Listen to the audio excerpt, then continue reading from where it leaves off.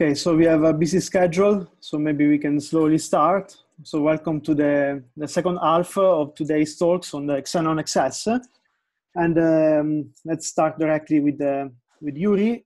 Just a reminder, I will tell you maybe 2 minutes before the end, just to remind you when 10 minutes more or less are gone. So please, Juri. Thank you, Luca. All right, it's great to be here. And let's jump right in. A few months back, in fact, John Beacom and I were thinking about dark matter production mechanisms. And you all know the WIMP production and probably also know what is the SIMP production mechanism, where number changing interactions lead to strongly interacting dark matter particles. And we were considering a variant of that number changing process where also a standard model particle is involved in the reaction, that at the same time stops the overheating of the dark sector because the rest mass is converted to kinetic energy. If we had no connection to the standard model, the dark soup would just overheat and structure formation would be affected. So we were looking at this combined process where we have standard model and dark particles playing together. And the freeze out of this process gives you interaction rate that essentially links the rate and the dark matter mass, since we have the requirement of the relic abundance to be what it is today. Now you all know how it works for the WIMP. We have also the interaction rate and the mass of the dark matter particles. So for the WIMP, the thermal relic line is essentially constant in the mass space. Below that line, if the interaction is lower, we have too much dark matter. Above, we don't have enough, and on the line it's just right. So unitarity constrains the cross section to be smaller than a certain value at large masses, and then we also have experiments that test this parameter space. So far for the WIMP scenario. In the Co-SIMP regime, or in this model framework, if you have this kind of effective interaction, the relation is different. So the interaction rate is not a constant, but a function of the mass, because we have a different dependence on number densities of initial state particles on the interaction. There's also a kinematic condition that the Co-SIMP particle has to be lighter than 2 of standard model particles it couples to, in order to avoid a WIMP-like annihilation where you have 2 standard model particles in the final state. Now, if we couple this particle to electrons, let's call it electrophilic scenario, then we expect signals in detectors that can see electronic recoils. So we used that in February, but then Xenon only had this data out for their double electron capture searches, and we used this data to place first constraints on that model. And for example, if we had a 250 keV Co-SIMP and it would interact with electrons, then the rest mass of one of these particles which are consumed when they meet the electron is used to give a kick to the standard model particle, the electron, and the Co-SIMP, and the result is a monoenergetic line if we neglect the initial velocities of the particles. So if we have a 250 candidate, dark matter candidate, we would have around 100 keV recoils. And now the situation has changed in the sense that Xenon has released new data at low energies, essentially below the 30 keV. There's a new data release, as we know. And now if we look at those spectra here, there's an axis. And if we assume that the mass of the Co-SIMP is lighter than in this example, roughly 45 keV, and it has this kind of interaction rate, then we can fit the axis quite well. And there are actually secondary features, because now we also took into account the initial velocities of different electrons of the orbits on the Xenon atom. So since they can have also initial velocities which are non-negligible, that adds more spread to the feature.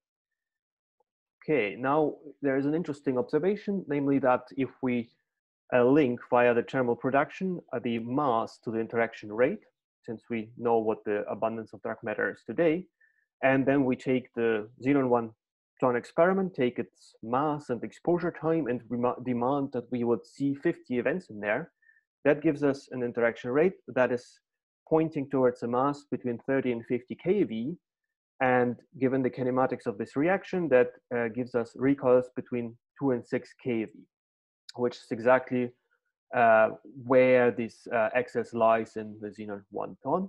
So that's interesting because now the mass is not completely independent, as in the case, for example, of an arbitrary out axion-like particle, where we can fit the excess with any mass. So I would call that the look right here effect. So I think it's an interesting observation in that sense. Now, what are the implications of this kind of scenario if we assume that this model reproduces the data of the Xenon 1 ton experiment? This would be the red star in the parameter space, which lies pretty much on the relic abundance line, where we have the correct relic abundance of dark matter. And there we can take this interaction and close it to have a two-loop interaction, which induces elastic scattering of the particles with electrons. And those elastic interactions have a predicted cross-section. And however, the energy release is very low, right? Because we have a very light dark matter candidate, this elastic scattering would have energy deposits below the LeV scale. And this is not visible in any current experiments yet. However, there are a bunch of experiments based on new materials or superconductor techniques that will actually probe these much smaller energy gaps and will be able to probe this parameter region. So that is an interesting application where we could actually test this hypothesis in a completely different channel. Now, what are further consequences except for the new low energy elastic energy deposits in those new detectors? We'll also expect a signal in detectors that look for electronic recoils with argon. And there the signal shape should be slightly different because we have different shells in argon compared to xenon and different velocity distributions of the initial electrons. And then we could do a comparison of the shapes if argon-based detectors would also see something like that. So there's interesting potential in this direction. Then there's also the assumption that the neutrino sector is actually richer than it appears to be, that in order to be consistent with BBN observations, we would require the temperature of the neutrino bath to be 10% lower than the standard model. So that might indicate that there's something else going on in the neutrino sector, which is an interesting consequence if that observation would be confirmed. Now, also new collider signatures could be expected. However, that is a question for a UV complete model. We have looked at an effective interaction of non-normalizable operator, but it would be cool to have a UV completion where, for example, we could study processes where the Co-SIMP collides with an electron and produces two Co-SIMPs, where the energy essentially of the collision is above the mass of the Co-SIMP and also above the cutoff of the theory. However, yes, if we had essentially a UV complete theory, we could study in detail how such a shower would look like. And that is something very interesting to consider for the collider signatures. Also, the opacity of materials is a question which could be addressed in a similar way, essentially, like if a high energy Co-SIMP hits the material, how does it move in this material will also be described by such a shower process if the energy is high. Then the exact computations of loop coefficients definitely also depends on possible UV completions, and that's why we are looking with Beizhu and John Beacom at OSU in possible UV completions of that model, and that would be very interesting to try to solve and answer those questions. So about 2 minutes. Oh, perfect. Excellent, okay. Excellent. So in summary, there's like a new thermal dark matter production mechanism that we proposed, and it can be directly tested in the lab. The interaction is exactly one which can be accessed in the direct detection experiment, and it's consistent actually with a Xenon 1 ton access, which is exciting.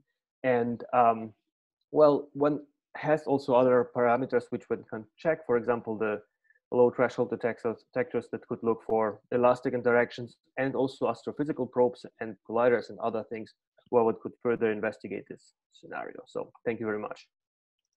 Thank you very much, Juri, for this nice talk. And I see a question from Juri. So please, you can ask. Hi, Juri. Nice talk. Thank you. I think I missed, you had a comment about the look elsewhere effect. Yes. Can you say again why this is not present? Oh, right. Okay. So I'm not sure if it's not completely present, but I'm saying that the mass is not arbitrary. If we say, okay, the xenon 1 ton with about a ton of mass and about like 0.6 years exposure sees 50 events, then by this condition, I can know what the rate is, and I know what the abundance of dark matter is today, and then that tells me something about the mass interval which I have to look for. And then the kinematics again tells me that this mass corresponds to recoils around 2 to 6 keV. And then that points me towards this region of the data set. That's why I'm saying it's not an arbitrary mass. Okay, thanks. Sure, thank you. Okay, very good. Are there other questions? So it seems not. I suggest that we move to the next speaker, and we thank Juri for the nice talk. Yeah. Okay. So next speaker is Marco Fedele. We talk about solar axions and astrophysics. Can you hear me? Yes. Okay. Thanks for the invitation. So let's get started. Okay, so I'm going to talk about the proposed interpretation of the anomaly by the Xenon collaboration as a hint of solar axions. So in here, I will focus mainly on the interaction between axions and either photon or electron, which is described by this Lagrange. I'm not concerned about the interaction with nucleons because it's responsible of the Primakov effect, which is far away from the excess. So we're not going to be interested about it. On the other hand, the coupling with the photon is the one that introduces the Primakov emission, which is this bump in here, close to the axis. And the coupling with the electron is responsible of the ADC emission, which is right on top of the anomaly. So those are the two couplings I'm going to be focusing on. So in details, this is the number of axions emitted by unity of time and energy for the axion. So as I said, the Primakov kicks in when the photon is coupled to the axion, and in particular when a photon interacts with an external electric field and emits an axion.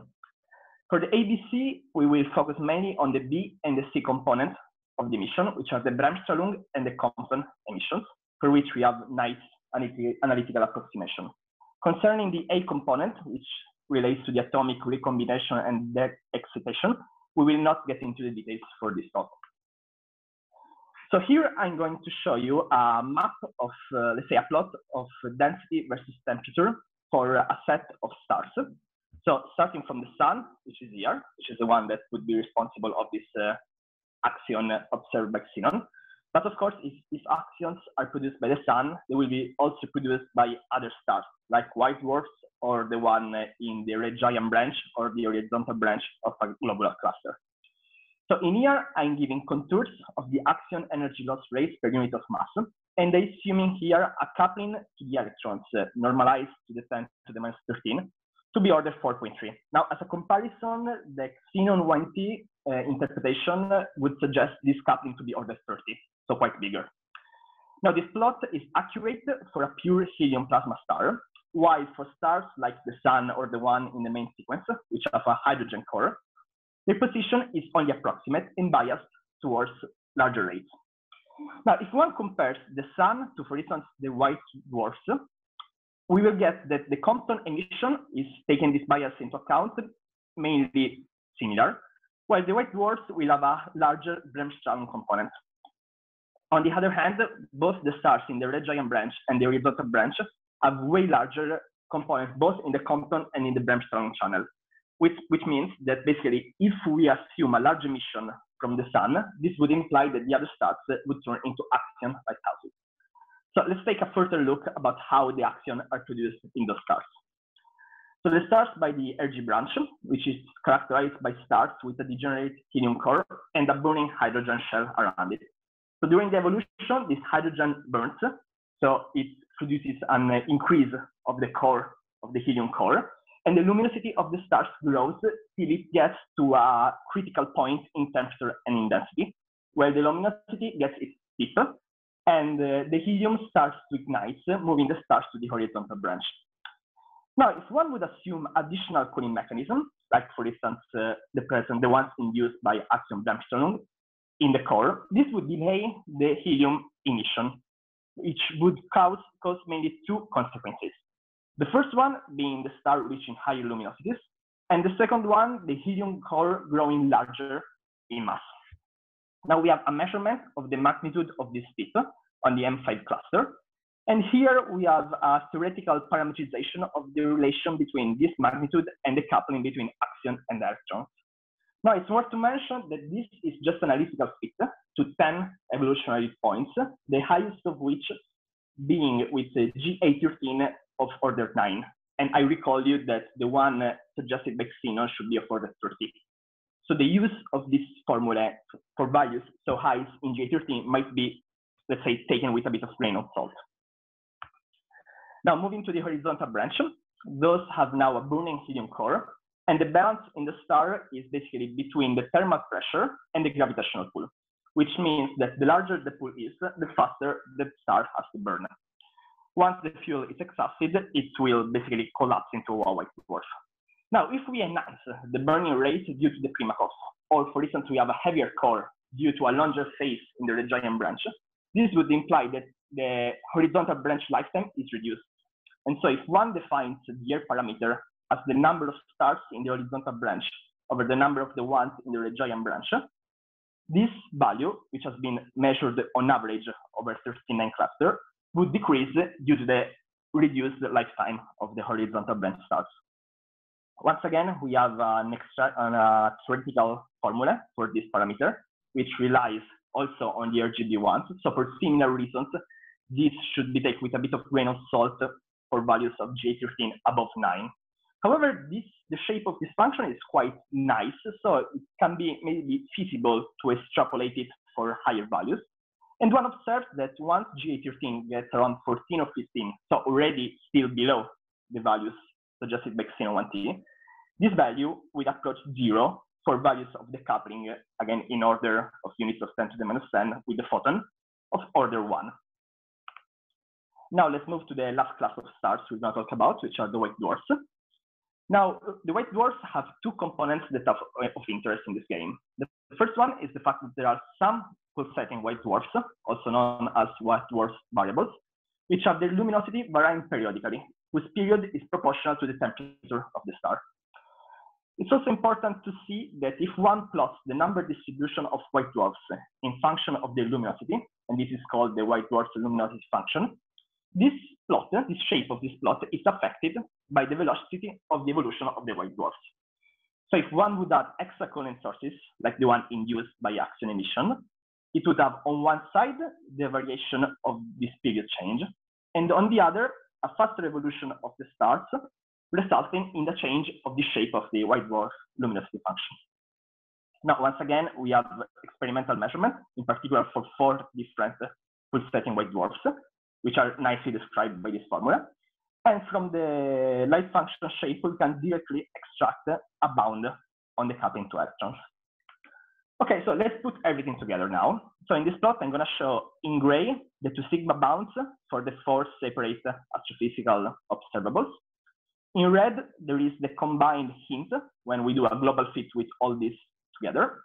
While on the right in blue, we have the band suggested by the Xenon 1T interpretation as an effect of solar axions. We also report in green updated class exclusions. And it's also interesting to notice that this exclusion is dependent on the mass of the axions. So if the mass is kind of too heavy, so let's say above the electron volt, these limits are no longer applicable because they go way higher. And we also report the exclusion coming from solar data. And it's worth to mention that those bands are updated compared to the ones originally showed by the Xenon 1T collaboration. Now, their band can be parameterized by means of this relation, with G bar is distributed at 1 sigma in this range, capable to reproduce this 90% confidence level. So basically what we want to do is to address in a quantitative way the tension between the stars and the Xenon 1T interpretation. So how do we do it? We assume for G, E, and G gamma to follow this relation, and we see what this would imply for the astrophysical observables. So here's a table. Yes. Is a table between where we compare the experimental value with the prediction, and where also we give the tension in sigma between those two values. So concerning the white dwarfs, we see that the tension is between 3 and 5 sigma. So it's already starting to be interesting. But for the tip of the RGB, and more importantly for the R parameter, we range from 5 till up to 19 sigma. Now, as I said, for these two observables, we have this theoretical approximation that might not be, let's say, trustworthy above 9 for G13. So what we report here is indeed the upper bound that we get on these values if one assumes indeed the limit value of G13 equal to 9. For instance, for R, where we said that the parameterization is quite smooth, if one goes on and gets still the value such that R would get to 0, and we're still below the one required by the Xenon 1T, we would get up to a 46 sigma tension. But again, this could be a bit, maybe a bit reckless. So let's stick with the conservative upper bounds. So before concluding an addendum, in the last few days, it has been pointed out that the inverse Primakov effect might help to reduce the tension between the solar axion and the astrophysical observables. Wei is going to talk about this right after me, and there was another paper on the archive this morning. And the Xenon 1T collaboration is indeed currently investigating whether this effect is as promising as it seems from these few papers. However, what's important to notice is that if one takes into account this effect, we will get lower allowed values for the coupling with the electron, which will result in removing the tension with white dwarfs and the red giant branches. But however, the value for the coupling with the photon will still be so high that in the R parameter, we will still get an 8 sigma tension. Hence, this would still rule out the interpretation as QCD solar axions being the only reason behind the excess for the Xenon 1T. So concluding, we all agree that this excess anyway is extremely interesting, and we're looking forward to rule out, hopefully, the tritium background hypothesis in the first few months of Xenon NT program. However, we show that even in a conservative approach, the signal cannot be interpreted as being originated solely by solar axions, since it's extremely at stakes with data coming from astrophysics. And it's also important to stress that similar new physics explanation based on solar production of light particles or on modification of the neutrino properties are also prone to these severe astrophysical constraints and are similarly excluded. Thank you for the attention. Okay, thank you very much, Marco. So there's time for questions. No, I didn't want to stop the share. I'm sorry. Okay.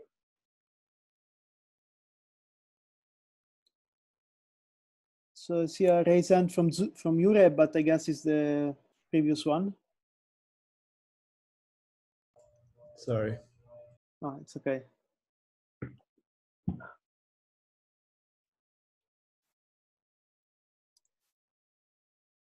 So if there are no questions, I see nothing in the chat. Okay, so I guess we move to the next talk since we have many today, and we thank again Marco for the nice talk. Thank you.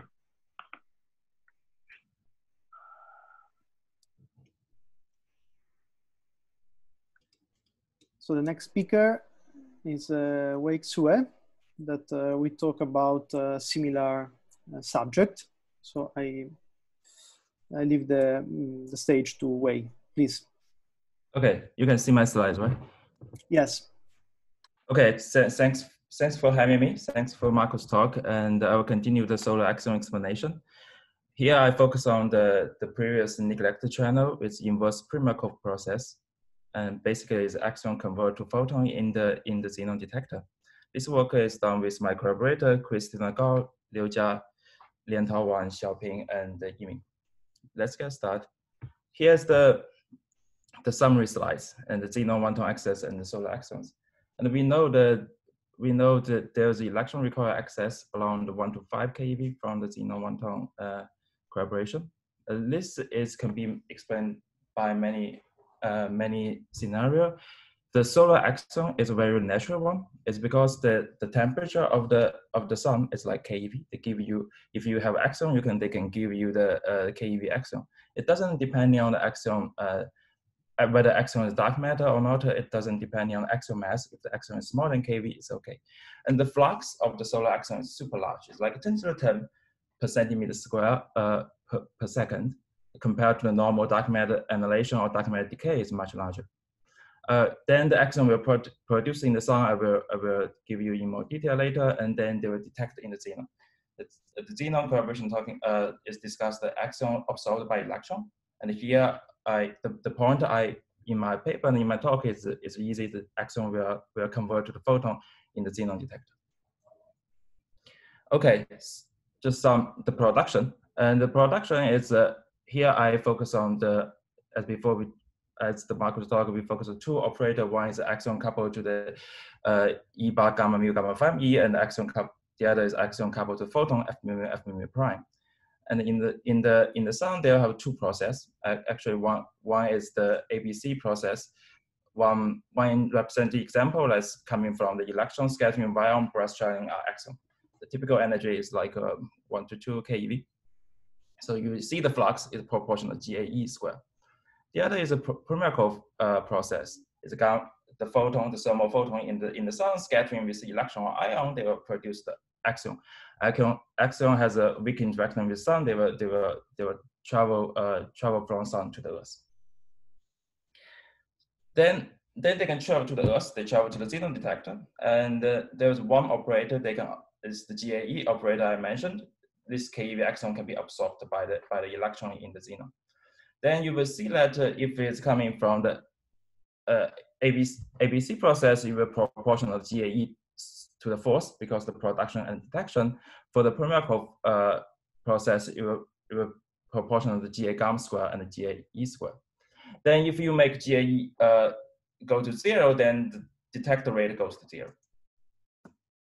So this boiled down to this 2D map given by the Xenon one-ton collaboration. The GA gamma versus the GAE. The blue region can explain the Xenon one-ton axis.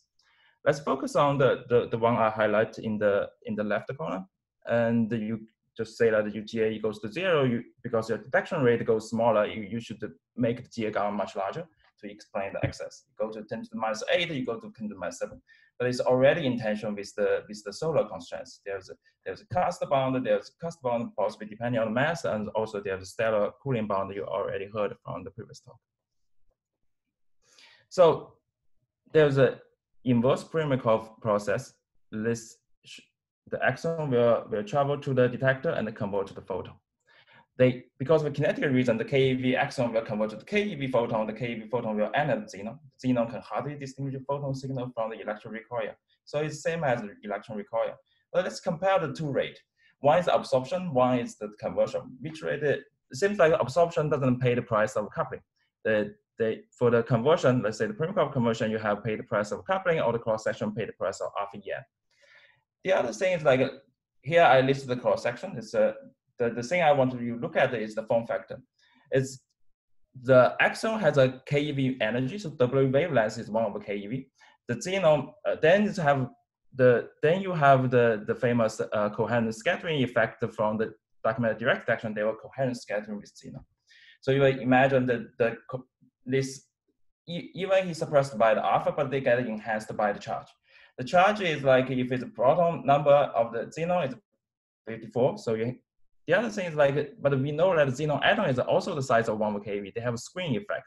I put R0 here is like represented the size of the xenon. Actually, they will change the Z, go to effective Z is like from the 54 to 5. But nevertheless, you can see the plot over here. We make the GAE go to 0, but the GA gamma is sizable, 10 to minus 10. They can still compete the exercise reasonable well. Let me compare the same 2D plot what we made. It's like you will see the visually inverse Primarkov. You see the tendency over here. GAE goes smaller, GA gamma goes larger. But we saw the inverse Primarkov at a small GAE, they were uncorrelated with GAE. Definitely, they were at least contour we are not excluded by the solar bond, but still has tension. We release tension, but still has a tension with the solar cooling like R parameter. But from the plot is like a factor few, and let's take the bond. If we take the astral bound series, let's we see we need to introduce additional physics, new physics to elevate the extra tension. The model we are thinking about, let's say U1b.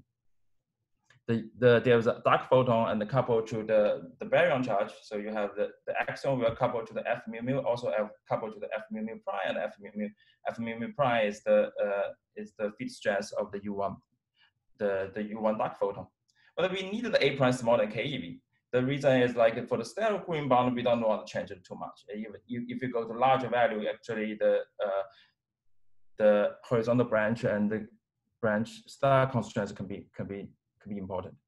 The more important region is the form factor. As I told you, the effective charge for the xenon by scattering of axion is 5. Right now, because it's coupled to the U1b charge, the form factor is from 5 to the atomic number 131. So this is a factor of 20, and you're talking about the cross section is 20 square. And you may think about it. You may don't like the anomalous U1. You can do the U1b minus L is still can elevate the tension. And here also because the sign is different from right giant, different from the horizontal branch. For example, density, temperature. You also can think about environment dependent cooling rate. I will not talk in detail here, but let me conclude and do some discussion here. We think that the inverse Permikov process cannot be neglected. This is just axion convert to photon in the xenon detector, and they can release tension with the extra bond. And instead of really completely solve the tension, you need to introduce the A prime. So in the future, we may to look at the A prime signal and not only from the xenon, but from other detector or astro and the Cosmos process. The other thing is like there's other dark matter model like luminous dark matter, radiant dark matter. They can also produce the photon signal in the xenon detector. Just look at the xenon detector. How do we distinguish this signature? And between these models, this possibly the future directions. That's all I want to talk about, and leave the time for the questions. Thank you. Okay, thank you very much, Wei, for the interesting talk. And there's time for question. We have a question from Aaron Pierce. Please, you can speak. Well, thanks for the nice talk. Quite surprised they didn't already include this inverse Primakov, so it's quite a nice observation. I was wondering about this last model you mentioned with the A prime. Yeah. Are there not pretty strong stellar cooling bounds from the A prime itself if you have such a light A prime? Oh, you mean they couple to the U1 barrier? Or B minus L. I thought there were quite strong bounds on such a particle. But it doesn't go to 10 to the minus 10. I remember we checked it. It's like for KeV A prime. It's not same as the axions. I mean, U1 barrier.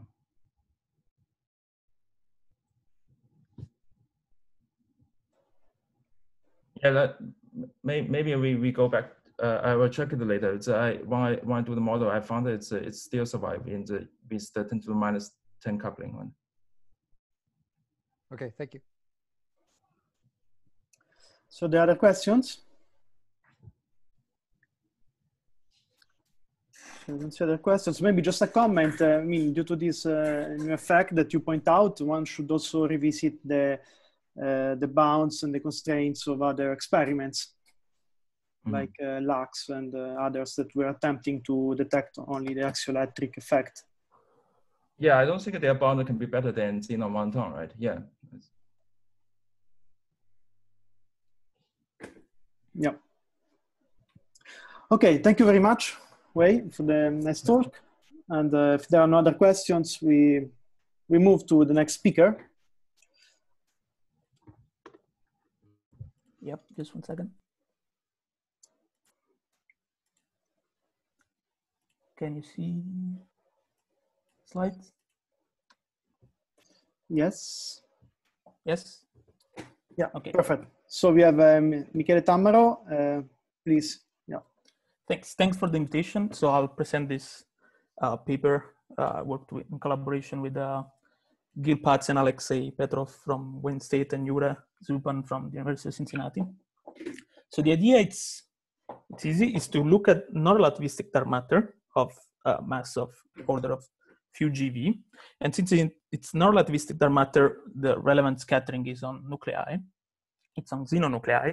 The interaction with the standard model, as writing in the Lagrangian here, is through these Rayleigh operators, which is basically interaction with two photons.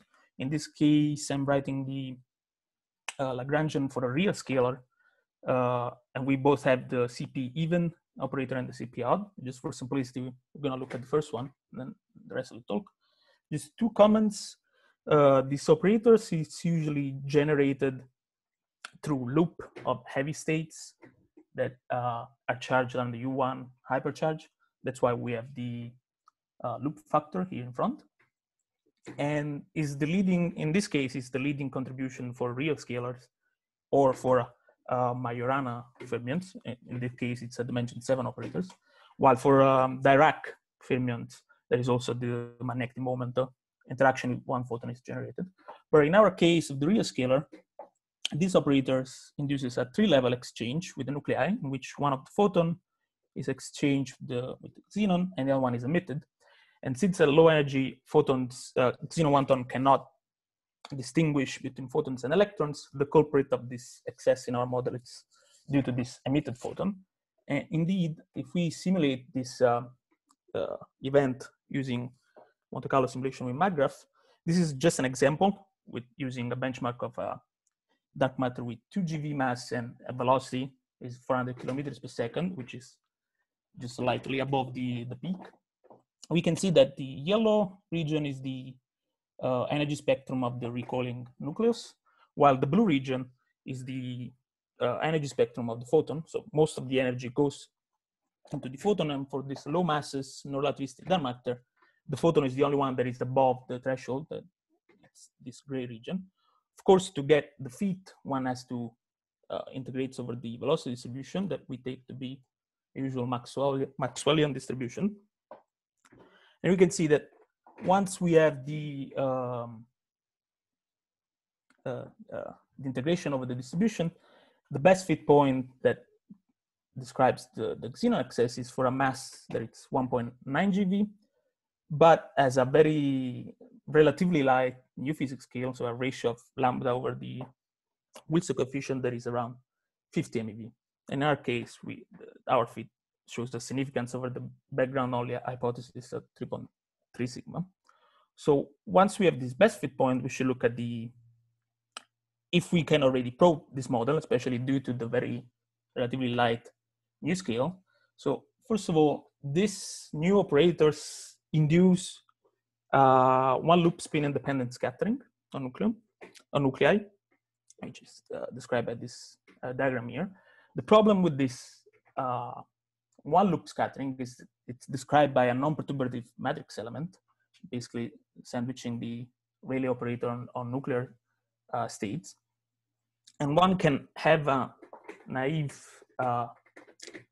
estimate in which this non-perturbative factor goes as the inverse of the average radius of the nuclei, but the factor in front is very uncertain. And here we show in this plot on the right, we show the bounds for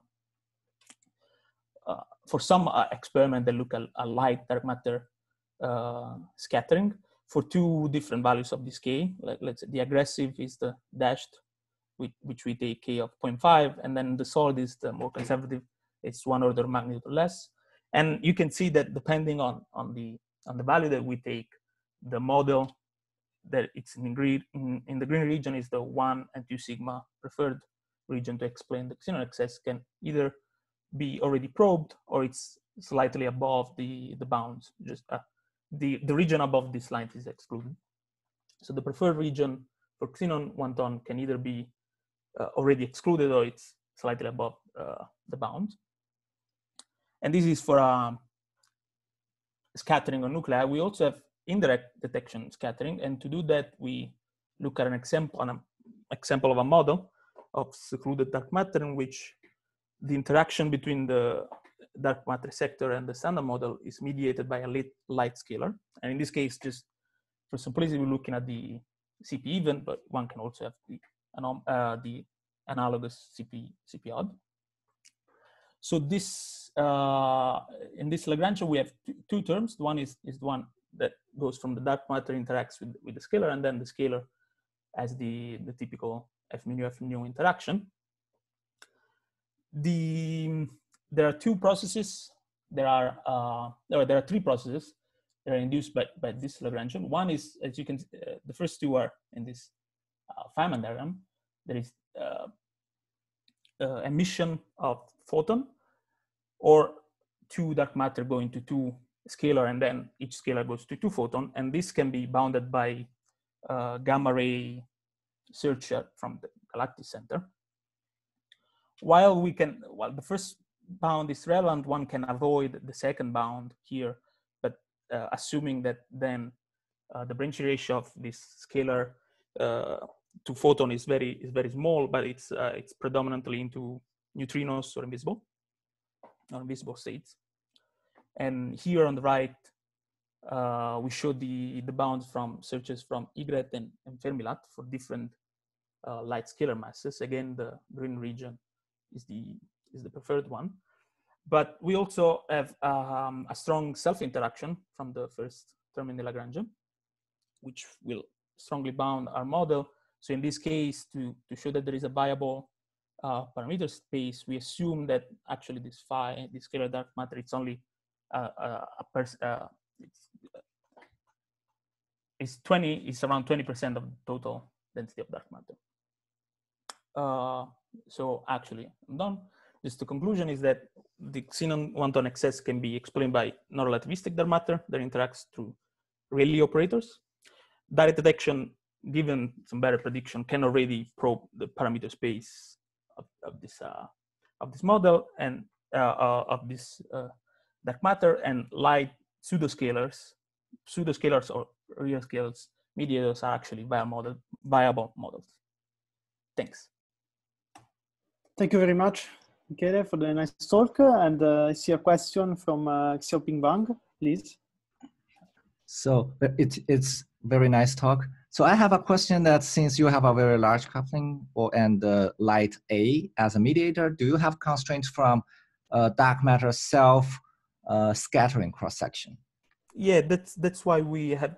If you see on the right, upright of slide 6, we have to assume that in order to avoid these self-interaction bounds, one has to assume that phi cannot be the entirety of the dark matter. That okay, the relic densities are around 20%.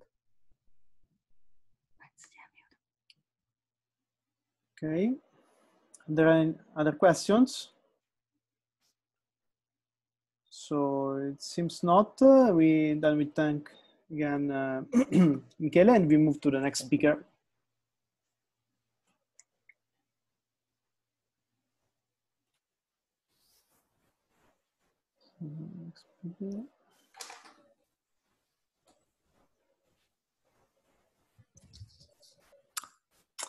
Hello. Okay.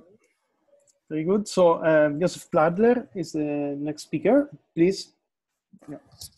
Yes. Hi, everyone. Thanks very much for the opportunity to speak here. So the talk will be on new limits on dark photons from solar emission in KV scale dark matter, and this is work done in collaboration with Haipeng An from Tsinghua, Maxim Pospelov from Minnesota, and Adam Ritz from Victoria.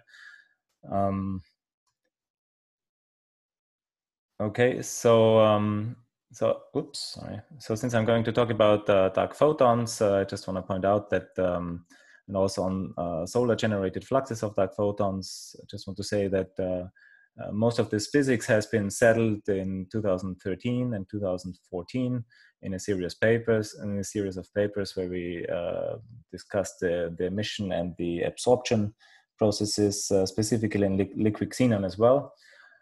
So what's new since then, among the biggest qualitative changes are that kappa is now called epsilon and that MV is now called MA prime. Only 50% of that I consider progress. But of course, the most significant progress is on the experimental side, namely the impressive increase in experimental sensitivity. So now the background rates of these ton scale experiments are on the order of tens per ton and year. So I should also say that the prevalent use of kappa and NMV in these slides just tells you that many of these slides are part of the historical record, and in the end I have some new things. Okay, so I just would like to start highlighting the physics of dark photons a little bit, and the most important aspect with dark photons is that they mix with the photon, and that mixing is medium dependent. An easier way to see this is consider, for example, the Lagrangian, the kinetically mixed Lagrangian, and consider the on-shell emission of a dark photon called V here. Then use equation of motions, and then you have this manifest mixing between the photon and the dark photon here with this kappa m v squared coefficient. So any matrix element you write down with the emission of a dark photon would be of the form kappa m v squared times the matrix element of the electromagnetic current times the photon propagator here and times the polarization vector. And so if we plug in the photon propagator, you get this prefactor here, mv squared minus the self energy of transverse and longitudinally polarized photons. And so in essence, you can describe then this matrix element by the electromagnetic current talking to the dark photon with an effective kinetic mixing parameter. And of course, this analytic structure suggests to you immediately that there's the possibility of a resonant emission of these dark photons in the sun. So whenever this denominator here goes to 0, then depending if it's a transverse or longitudinal mode, we hit a certain resonance condition. So for a transverse emission, the resonance is hit when the vector mass equals the plasma frequency of the medium. Then basically you can cut the diagram and forget wherever this transverse plasma came from. It transits into a dark photon here. And this was a process that has been calculated long ago by Javier. And in 2013, we clarified the importance of the longitudinal resonance in this process, where the resonance condition is actually that the energy of the dark photon matches the plasma frequency. So for transverse emission, you basically have resonance at a very specific stellar radius where this condition is met, whereas longitudinal resonant emission happens anywhere throughout the star, as long as it's kinematically allowed. So here's an example of a solar dark photon flux for one eV mass. And this dashed line shows you now the longitudinal spectrum. And so here, this resonant region basically stops at 300 electron volts. So that's essentially the plasma frequency at the center of the sun. So beyond that, you only produce these dark photons through Bremsstrahlung. And once you're above 10 eV, this is above the atomic ionization threshold of xenon. And so this is, then you can pick it up with these experiments. Now, moving to the absorption side, again, we have the same diagram. We can, or a similar diagram. We can again write the amplitude for absorbing a dark photon. Same structure here. Again, we have the matrix element of the electromagnetic current. And so if we square that, we get the rate. And now this matrix element has to be, again, evaluated inside the medium. And this integral is nothing else than the imaginary part, turns out to be nothing else than the imaginary part of the self-energy of the photon in liquid xenon, for example. And so the total rate is proportional to the imaginary part of this pi TL, and it's nothing else than the optical theorem, really. And so we used this language back in 2013 and 14, and these days the literature is basically full of papers computing these self-energy functions for all sorts of materials, from superconductors to Dirac materials and so on and so forth. So many people are already familiar now with this. So here's the update on the solar dark photons. In gray, you see the astrophysical bound where excess emission would basically be in conflict with observed boronate fluxes from the sun. The solid blue line is the old Xenon 10 result, and with using the last year S2 only analysis from Xenon 1 ton, we get this new red line here. It might not look very much, but you should consider this improvement of a factor of a few. It goes with a coupling epsilon to the 4th power, because you have to emit the particle and then you have to absorb it. So a factor of few is actually a considerable increase in sensitivity. These dashed lines here then relate to the case where the origin of the dark photon mass is not Stuckelberg, but its origin is actually from a Higgs mechanism. Then you have additional interactions of the dark photon with the Higgs, and so you get additional emission processes of dark photons and these light dark Higgses that do not decouple with MV here, and so you basically resemble constraints that would also look like this for milli-charged particles, for example. And here the astrophysical limits are still significantly stronger than the direct limits. So about 2 minutes. Oh, okay. Yeah. You can take more if you need. Okay. So just very briefly, I want to say to put this update into perspective, we were not the only ones to constrain solar fluxes here.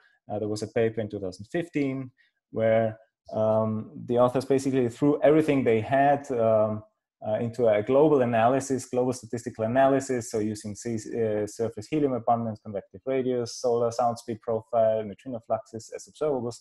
And then basically they constrain the dark photon flux to be at about 0.02 of the solar luminosity. And so our previous criterion was here. Now their criterion is over there. And so now we can look, what does it apply for, what does a new Xenon 1 ton result apply? And that's basically constrained on that level. So you see now direct detection has really overtaken astrophysics in that respect, and it's probably be difficult to turn this around and put even tighter astrophysical constraints here.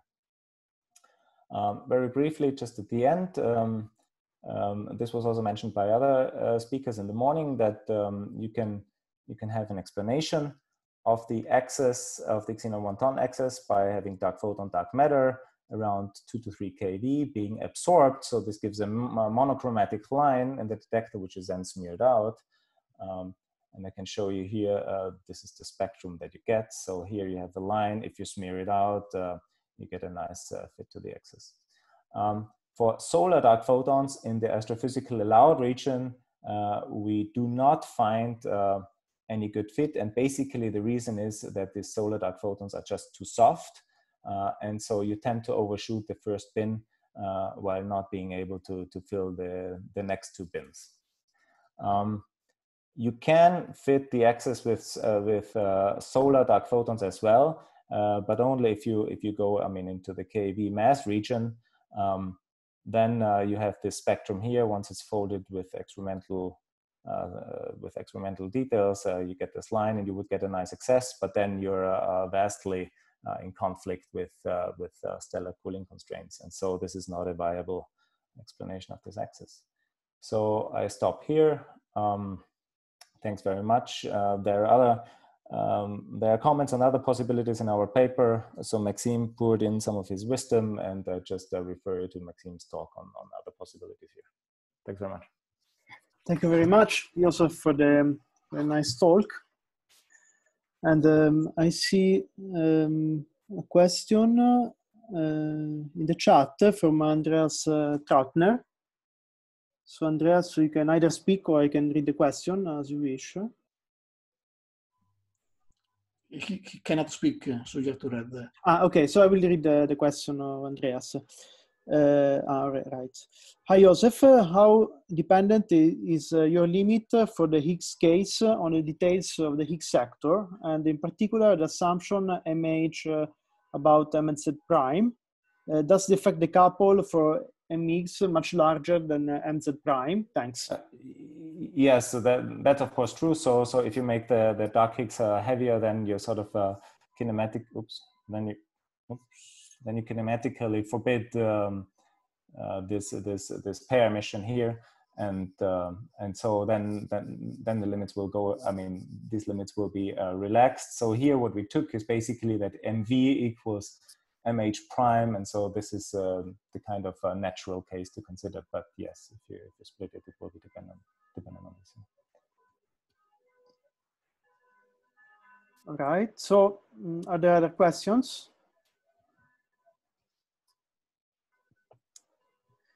It seems not. So we thank again Josef, and we move to the next speaker.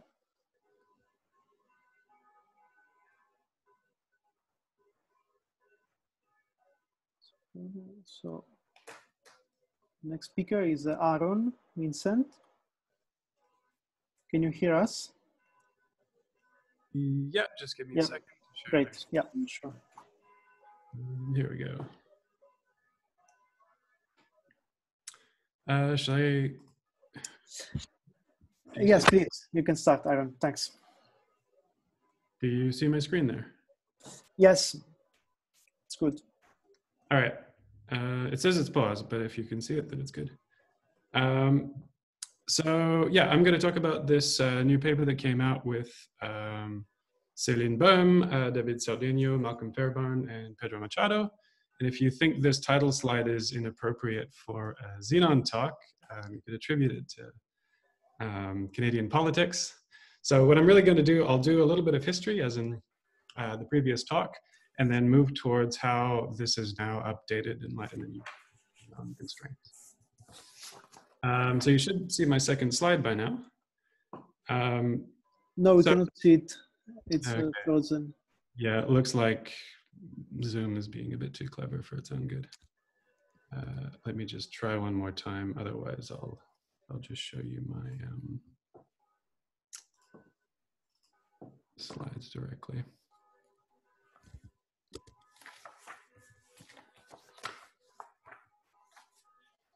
All right, here we go. So normally to see the solar neutrino fluxes, because of the small neutrino nucleus cross-section or neutrino electron cross-section, we need to go to very, very big detectors. So for example, borax Xenon, SNO+, Super K, these are all 100 to 1,000 ton detectors. And this is necessary even though the solar neutrino flux is something like 10 to the 12 particles per square centimeter per second. But what we're thinking of here is, well, what about instead of going to larger detectors, we go more sensitive, right? And this is what direct detection experiments have been doing, have been getting really, really good at for the past few decades, right? So meanwhile, right, in the dark matter world, we're improving on all of these limits on neutrino nucleus scattering. And I'll get to a neutrino electron scattering in a minute. Sorry, on dark matter nucleus scattering. But we have this big, scary neutrino floor here that we're going to run into that's going to be this irreducible background to the detection of dark matter in these experiments. And this occurs through coherent, elastic neutrino nucleus scattering, sometimes pronounced sevens because nu and v look alike.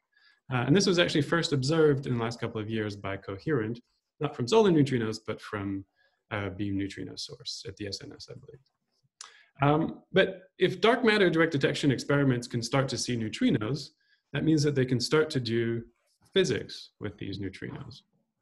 And in particular, this is made possible because of the very, very low backgrounds that are required for these experiments, and also the very, very low thresholds. So if we're talking about neutrino nucleus scattering, that is, nuclear recoils on the order of keV or even less than a keV. And if you want to probe the lowest energy solar neutrinos, so the PP flux of which is the most abundant, you also need to go to electron recoils that are quite low. So this is what we talked about in this paper from 2016. And it's effectively a statement that solar neutrinos are going to be a major background that can be interpreted as a signal in these future neutrino experiments. So if you look at, so these G2, that's generation 2, germanium, silicon, and xenon. So xenon is really what we're thinking about here when we're talking about like something like xenon 1 ton or n ton. This would be a super CDMS that maybe hasn't lost most of its mass due to funding issues. And over here we have these future xenon experiments, or future argon, that's your Darwin, and your Argo. Future neon, that's a bit of a fantasy to go to lower thresholds. But the takeaway from this table is that these rates start to look very, very high. And when rates are high, you can start to do some interesting physics. So the first thing you can actually do is some standard model physics, right? You can look for, say, a better measurement, a more precise measurement of the boron-8 neutrino flux, more precise measurement of the PP flux. This is with electron scattering, because we're able to go to very, very low thresholds.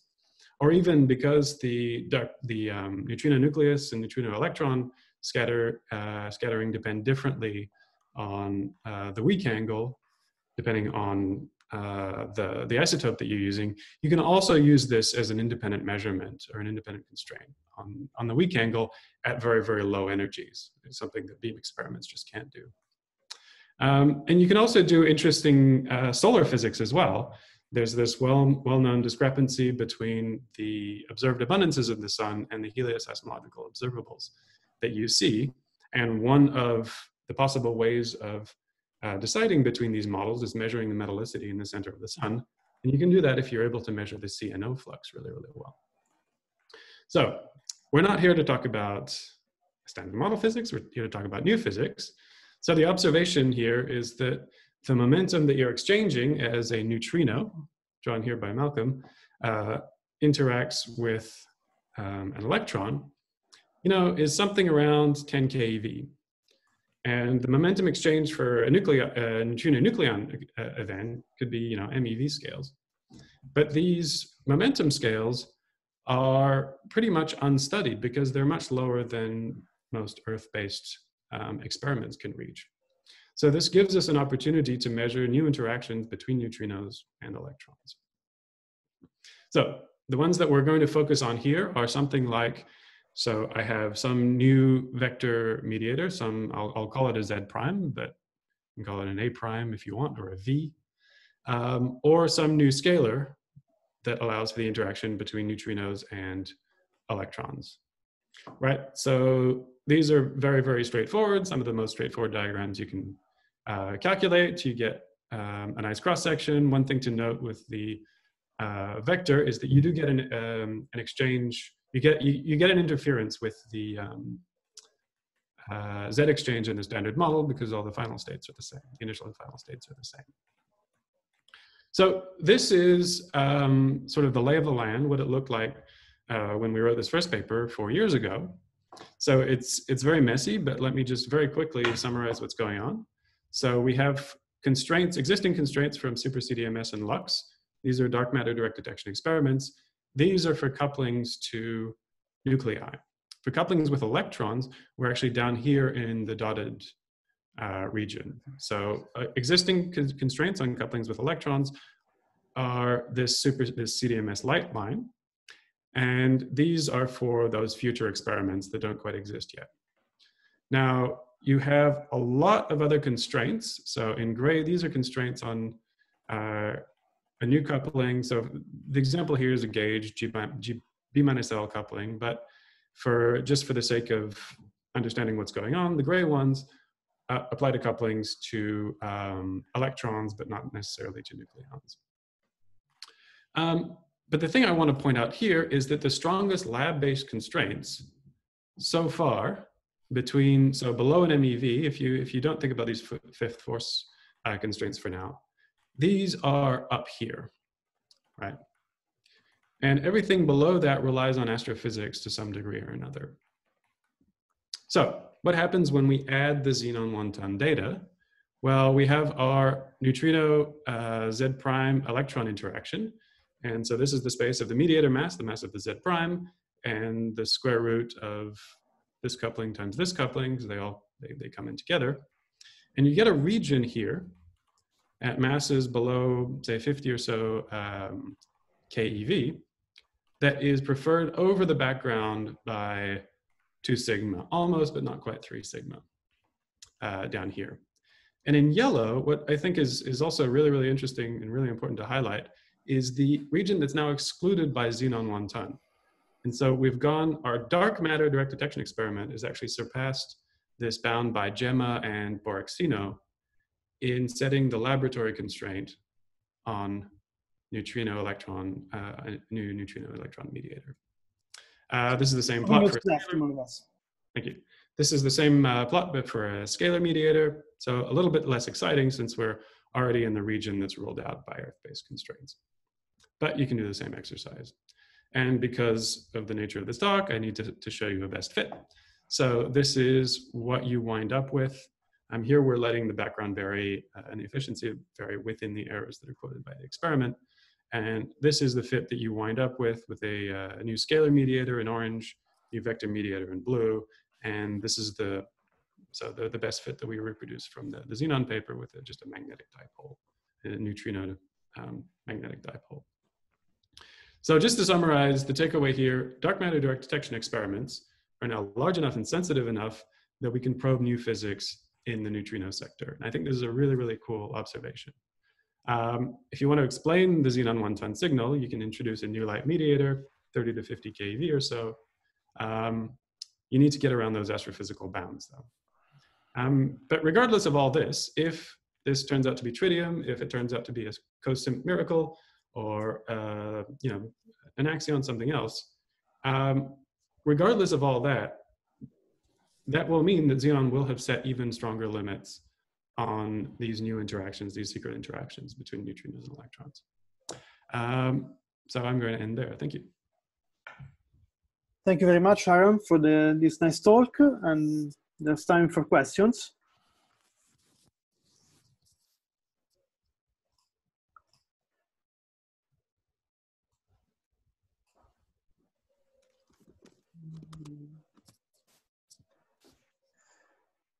So I don't see. I can just point out that there is a little hole here in this parameter space where the solar bounds on a Z prime won't quite apply because your Z prime isn't making it out of the sun. Mm-hmm. Do you have also bounds from other stellar systems? So there's the globular cluster bounds here. This plot's a bit of a mess. Supernova 1987A is here. But we didn't go into too much detail on the astrophysical side. So that there is a hole. It's I think there's a hole, yeah. Okay. Does somebody knows where does it come from, the hole? Oh, this is just that so the sun, instead of cooling, will reabsorb your Z prime because the coupling's too large. Ah, okay, like a trapping right. regime for the, okay. Okay, very good. So don't see any questions. So we thank Aaron for the nice and general talk. And so I think we have been quite in time, not too bad. And we have some final concluding remarks from Maxim Pospelov. And that will close the session. So Maxim, can you hear us? I can hear you, yes. So shall I try to share my screen? Yes, please. So.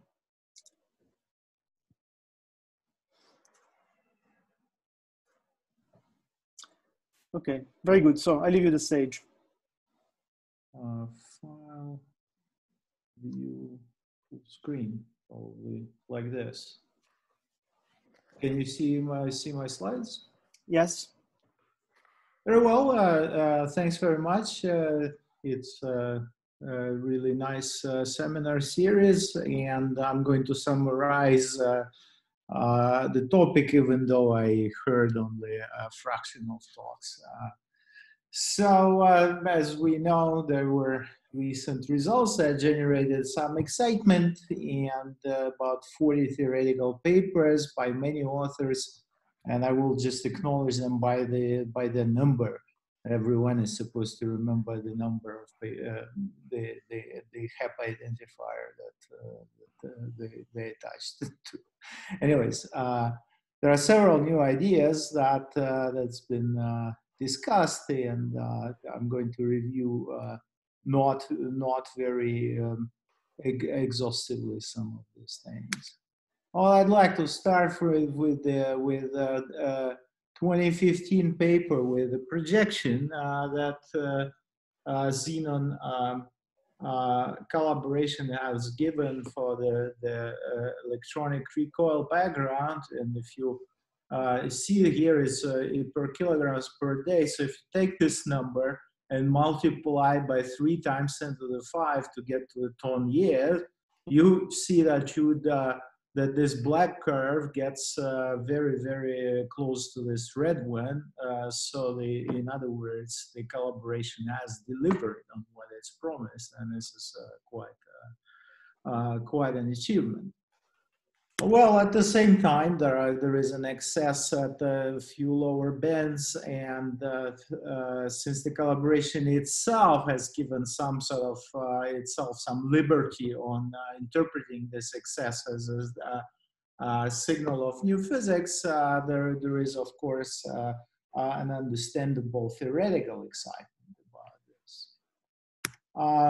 Mind you that this is not the only excess that Xenon calibration has. So in particular, they have the analysis that goes to the lower recoil energies at sort of a cost of sacrificing half of their signal S1, so-called. And then in the lowest bands, there are also excesses, but it's not even known very well where they come from, and it is maybe not necessarily likely that this originates in the volume or of the detector or from some physical recoil. So the calibration itself does not dramatize that excess, even though it's much larger.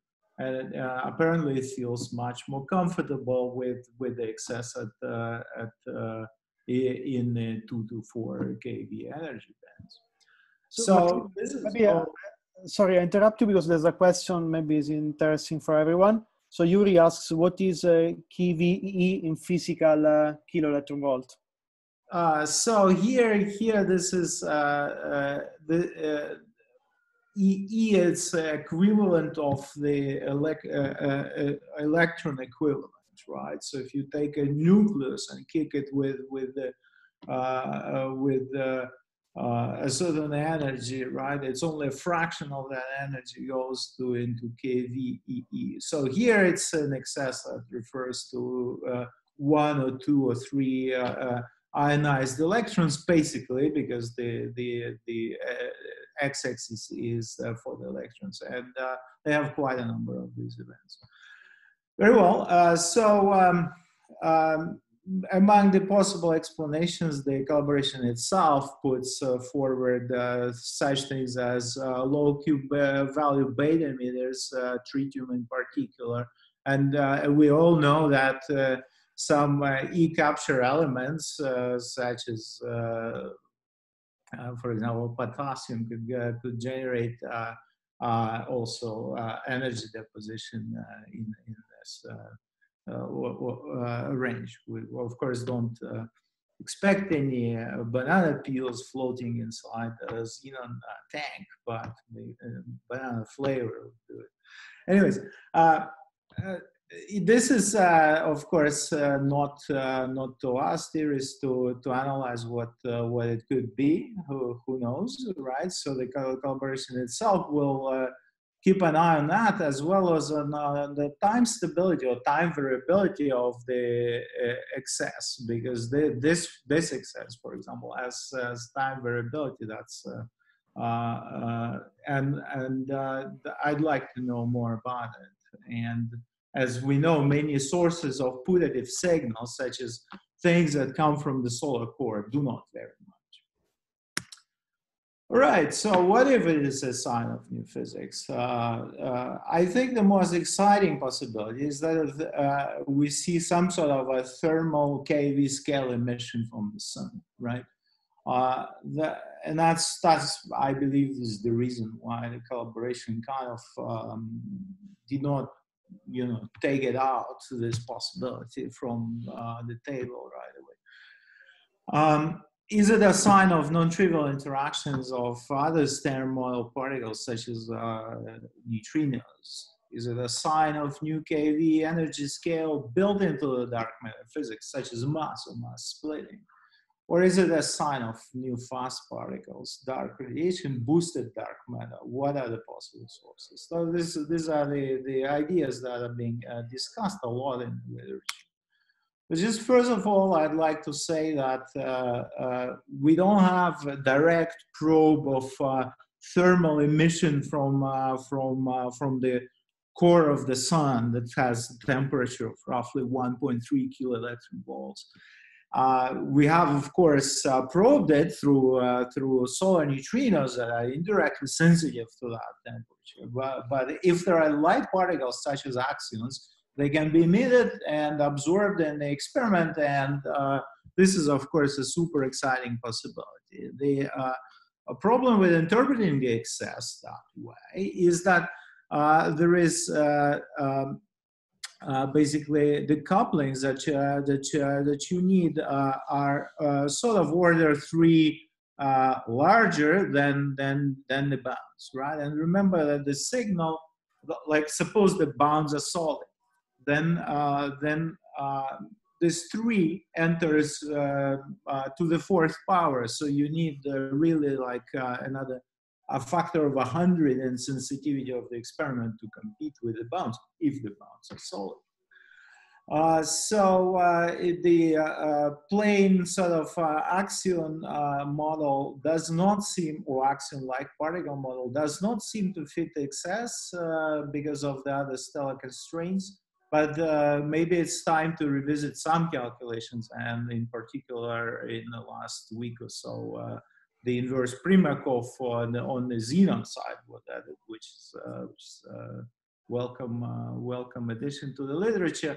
Now, there are other light particles other than axions that can be emitted, dark photons, for example, as you heard from Joseph's talk. But then the spectrum appears to be too soft if you take the allowed parameter space. So the question I have, is there any models of sub-KV dark sectors that could give an excess and evade out of bounds?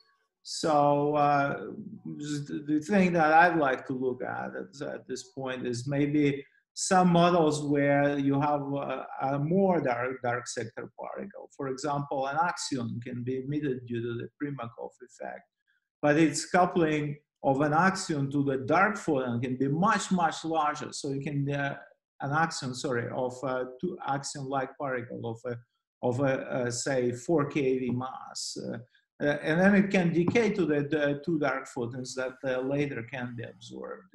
There is no theorem that this is going to be excluded, and in particular, I think that there could be some part of the parameter space that is not excluded in this a slightly more complicated model. The advantage of these models is that the KV scale kind of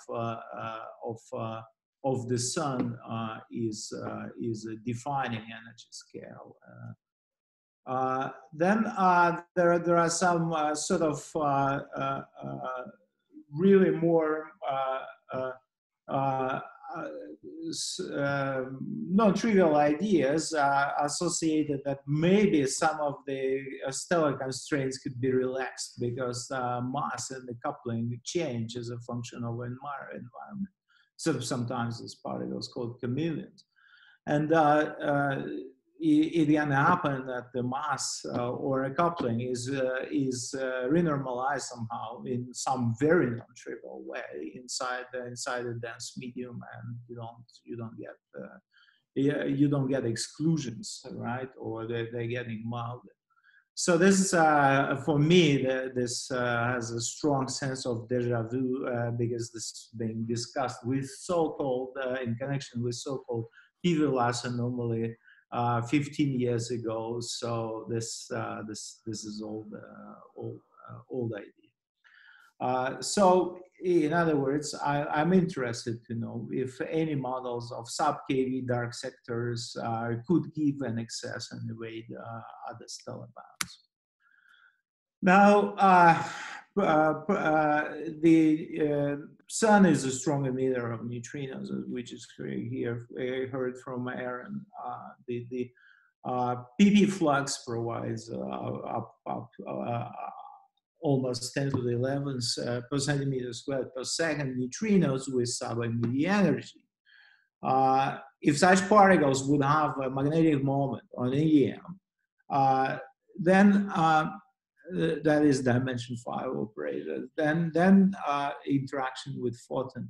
This would give a decent fit to the excess as collaboration itself notices, but it faces such explanation, faces challenging bounds from the plasmon decays to pairs of such particles.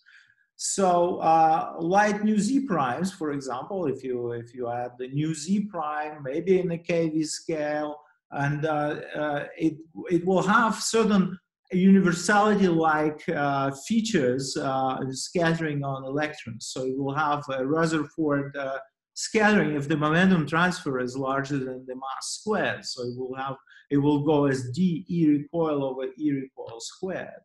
And as they can, the shape can be fit well with the KV scale particles. But I would say maybe I missed something, but it does smell to me like a very non-trivial cosmology that needs to be reinvented, as well as stellar production. Even the particles are reabsorbed.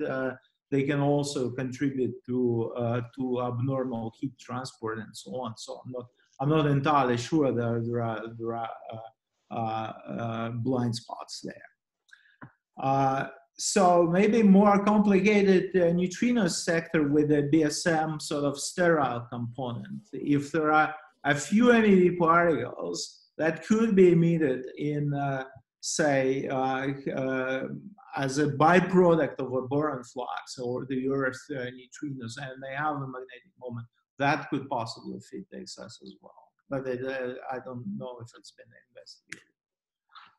Now, going over to more exotic possibilities, maybe it's dark matter, right? After all, the whole experiment was built to search for dark matter. So KV scale can be built into the dark matter. To begin with, the dark matter could be of a KV scale, or a few KV scale.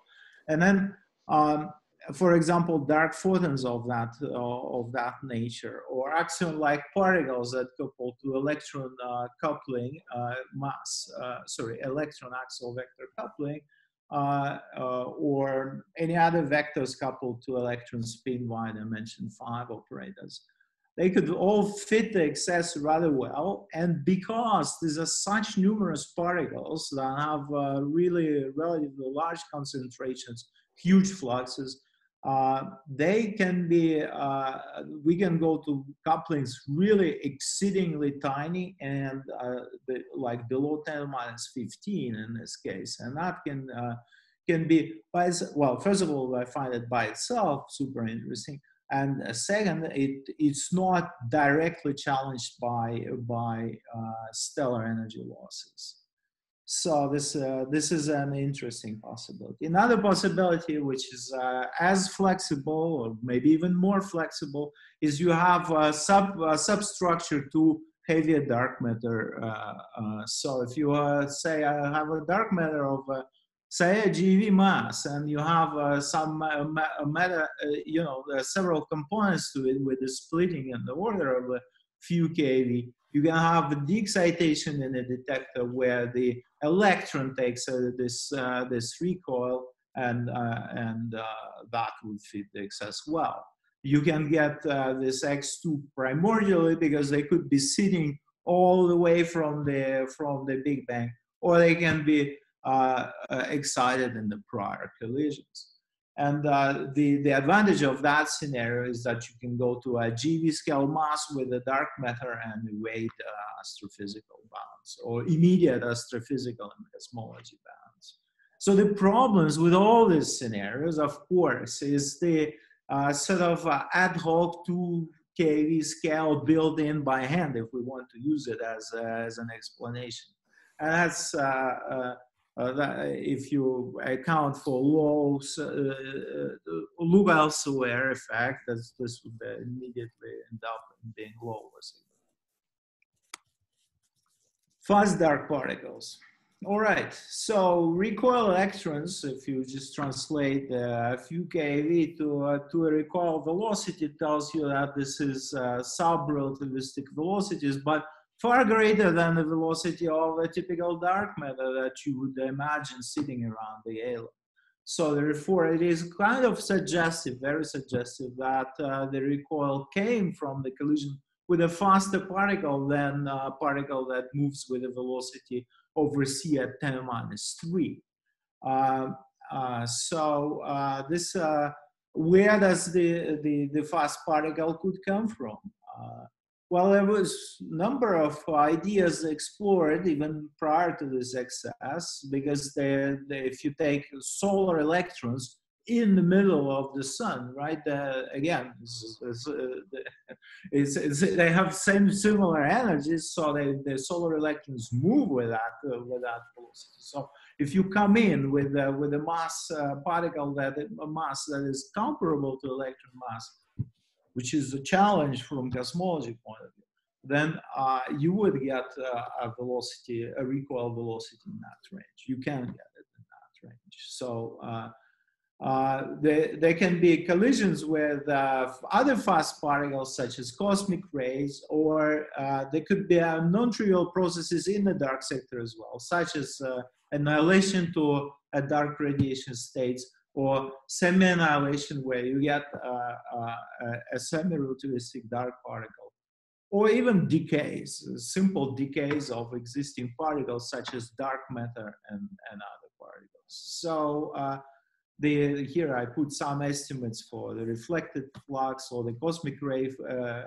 dark matter accelerated from the cosmic ray flux, which is very, very small numbers, but still there are some papers claiming that the excess can be fit with that. So some years ago, Janu Kui, Josef Pradler, and I looking at the decays of the dark matter. So if you have a dark matter sitting with a mass of 1 GeV, and it has a lifetime exceeding the lifetime of the universe by, say, a factor of 10, which it must, then the maximum fluxes that you can get that are composed out of the local dark matter decays and the global decays are in the 10 to the 4 per centimeter squared per second. So if now the particle is endowed by some the daughter particles are endowed by some interaction with the Stern model, for example, a magnetic moment. So that could very probably fit the electron excess, and then sorry, the Xenon excess, and with the magnetic moments on the scale of 1 per sort of 10 to the 5 GeV, that might not be a problem. But if the particles are truly fast, one should be also be concerned that they also create recoils in neutrino detectors, where there is even greater sensitivity to recoiling electrons, say with recoil momenta of recoil energies of, say, 20. Maybe there is exceeding the strong limits from superconducting. So one can even address very exotic possibilities that maybe particles around us decay, right?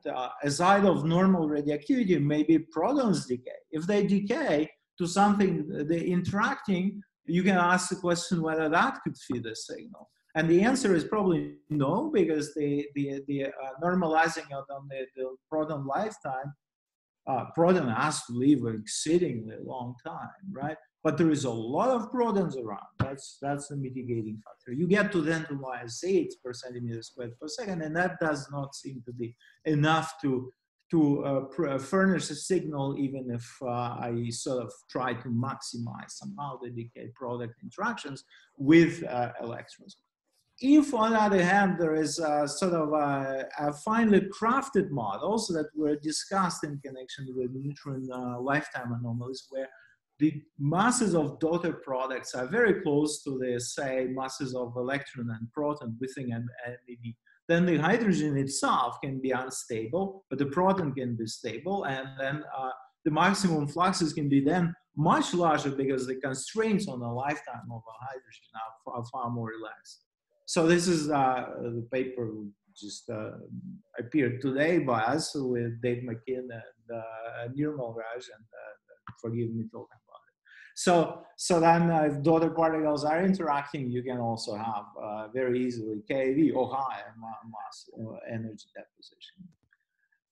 So what I like to see is at some point exploring sort of a universal features of such decays. If you decay into Miller charge particle or a particle with a magnetic moment, there could be very little memory in the signal of what the mass of the sort of passing particle is, right, and or what the energy is, and that could mitigate model.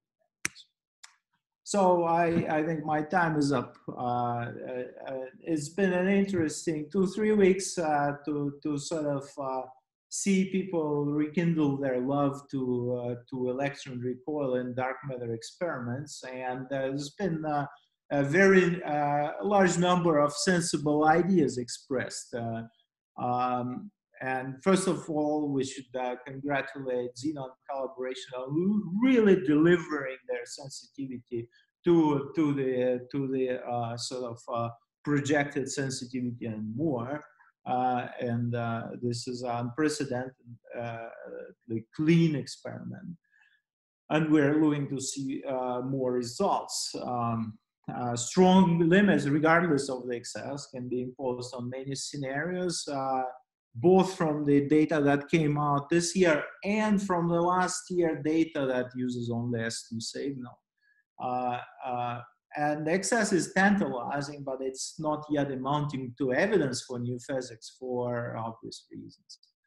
Now, connection to thermal KV scale emission from the sun is probably, for me at least, the most exciting possibility.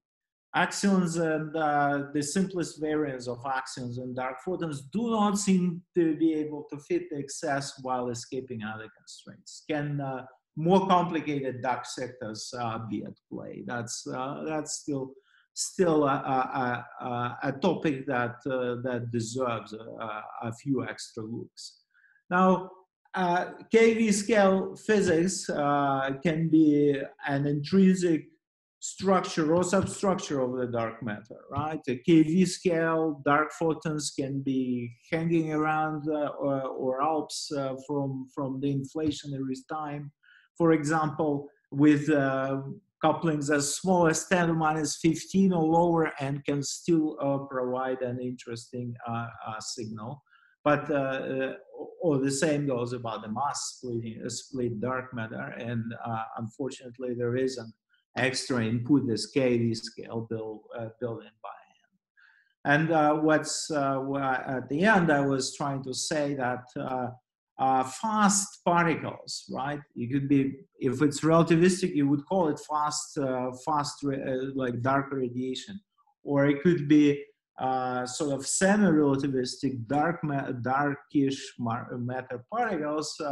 Could also be a good source of it, right? You always expect some of that flux to exist in the first place, because not all dark matter moves with the velocity of 10 to minus 3. But this scenario is, of course, also prone to a variety of sort of unknown unknowns.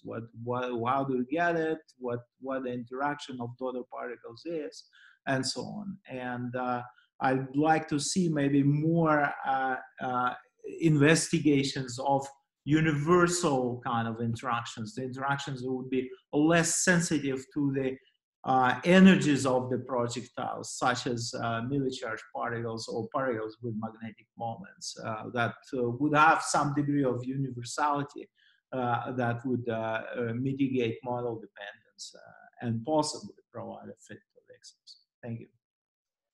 Right, thank you very much, Maxim, for this nice overview of all the models and ideas so far. And we have a bunch of questions. First, Juri, please. Hi, Maxim. Thanks a lot for the nice talk. I was just wondering, like you said, that in the dark matter cases, the KV scale has to be built in by hand. And well, I was arguing that if you connect it to the production mechanism, then you could kind of reduce or avoid the look elsewhere effect. Would you agree with that? Yeah, there could be many things. It could be production, or that if you have a very, very natural model of production, and you say, well, that comes out. The KV scale comes out naturally, and that's it, right? Yes, there are other sort of priors one could use, right? One is on this plot, right? So here is, for example, it is known that stars maybe cool a little faster than needed, and the KV scale particles can, or KV or lighter particles could provide such a fit, right? Then there could be some other possibilities. Yeah, so I agree. If there is right with this split dark matter, there were sort of arguments that there could be signal for 3.5 kV lines that can be fit as well together, right? So if there are more priors, then yes, yeah, I agree. Okay, thank you. Right. Okay, next question from Jure. So I basically have a comment because you mentioned the low energy excess in photoelectrons for xenon. There's another one that dark side sees. So dark side 50 has also an anomalous, large number of anomalous events at their threshold. It's in the nuclear recoil analysis, so it's hard to convert what this means for the electrons, but it's in the nuclear recoil, it's below 1 keV. Okay, yeah. All right. So who knows what this converts to? We have many anomalies in the dark matter, right? Starting with one famous experiment in Italy, right? Sure, no, but in this case, it would be interesting if these two match. Yeah, yeah, of course, yes, yeah. I have I've not known about the dark side anomalies, so I don't. I probably should have a look. Yes.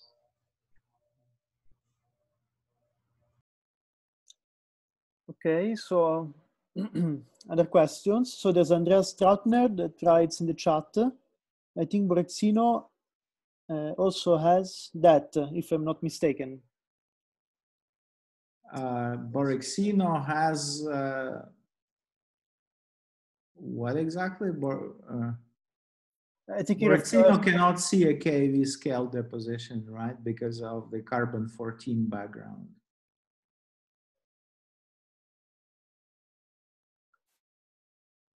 Okay.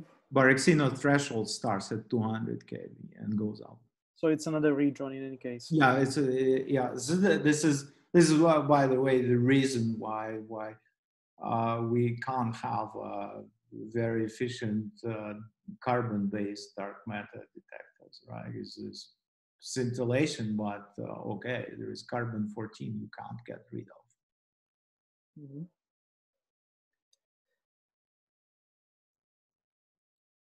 Okay, so Juri just put the link in the chat about the dark side anomaly. Great, thank you. So just a comment, you mentioned at some point the PV-LAS deja vu, previous slides. So of course there, it was much easier because you had experiment zero temperature. And now it looks much more difficult to apply these ideas. No, wait. No, can I answer this? Like now, what Xenon wins from the axion-like couplings is maybe a factor of a few, maybe 3 and 5 or so away from the coupling constraints from the stars, right? What PV-LAS wanted from the axion-like couplings was, I forgot, 3 or 4 orders of magnitude above what stars allow, right? So there, if you embark on explanation, you would really have to say nothing in the stars goes as we think with these particles. They definitely change their properties. So it's very unusual particles.